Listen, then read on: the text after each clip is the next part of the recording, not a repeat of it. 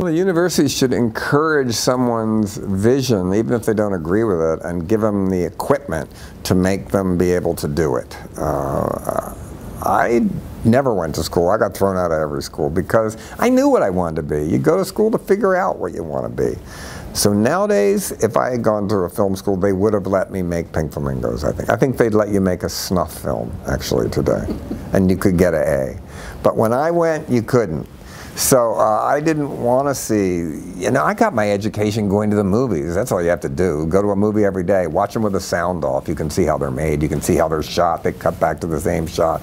Go see failures and figure out why they're failures. Watch them with audiences also. You can feel the rhythm of it. You have to be a film crazy. Whatever business you want to go in the arts, you have to participate. If you want to be in an art gallery, go to all the art galleries. If you want to make movies, see every movie. Read the trades. Read Variety, the Hollywood Reporter, figure out how the business works, because that's just as hard if you make a movie. Then what do you do with it? It might be the greatest movie in the world.